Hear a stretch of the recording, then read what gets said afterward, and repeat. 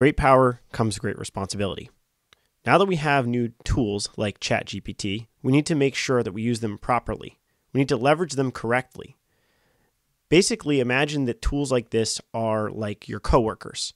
You can ask them questions and you can ask them to help with problems, but they might not always get the answer correct, or they might be out of context. They might need you to actually give them a little bit more information such that they come to the correct answer.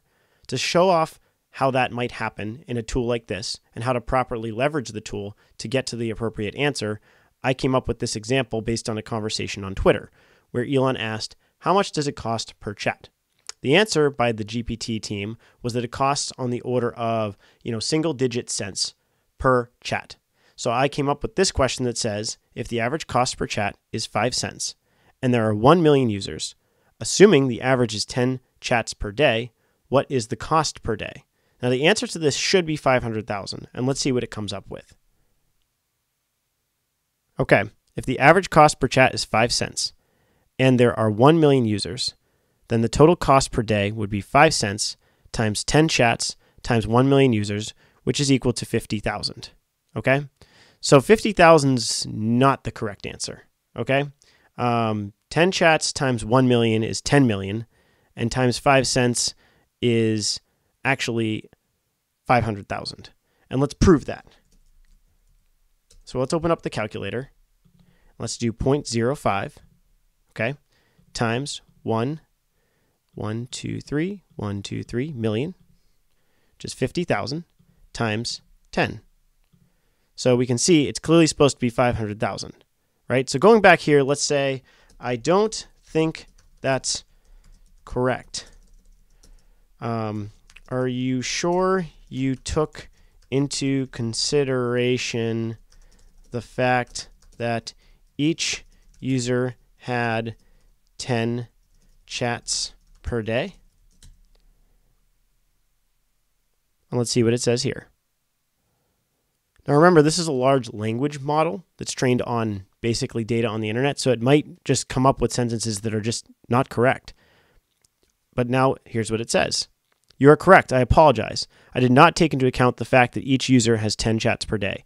If the average cost per chat is 5 cents, and there are 1 million users, and each user has 10 chats per day, then the total cost per day would be 5 cents times 10 chats times 1 million users times 1 day, which is equal to 500,000. So notice how here it said 5 cents times 10 chats times 1 million users, right? Well, before it said the same thing, 5 cents times 10 chats times 1 million users, and it got to 50,000. But this time it said the same sentence, 5 cents times 10 chats times 1 million users, which equals 500,000. So it comes up with the same math, but the correct answer versus before was the incorrect answer. So you need to make sure you actually validate what's going on here, and you might need to prompt it to fix itself. So it's a conversation where it said, oh, you're right, like I made a mistake. No different than a human being might make a math mistake and go ahead and correct that. Okay? So always be careful and make sure you use this as a tool to help you and validate the results. This has been trained as a language model. It is not a calculator, right? So therefore you cannot always trust it to do all the things that you want today. In the future, models like this will get better. They'll have access to more resources. That it's not just, a language model. This one's just a language model, but in the future, it'll be able to do more things. But currently, I want to be very clear that you have to be careful with this type of output. For example, on the screen, you can see what's 1 million times 0.05 times 10.